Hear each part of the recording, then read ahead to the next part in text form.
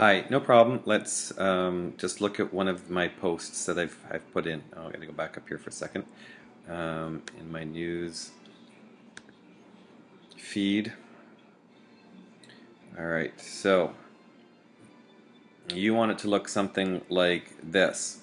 All right, the first thing that you need to do is have the URL, the YouTube URL posted. That's important, or copied somewhere. So let's just go in here and I'll edit day 3 and just show you what's going on. Take a moment here. I'm just going to copy what I need, and that's not what I want. So you go to insert stuff. That's how you do. Ignore that last part. You're going to go to YouTube, and you can do a search. Day 3 David. See if this works. And it's going to search.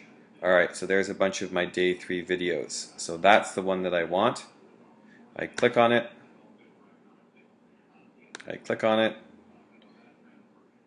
It says it's ready. I go to next.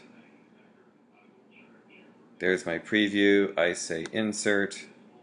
And it puts it in there. In this case, it's going to be in there twice. Then when I'm done that, I click update. And now when I go down, now I've got it in there twice. That's it. That's all you need to do. Hope that helps. Have fun with your course. Bye.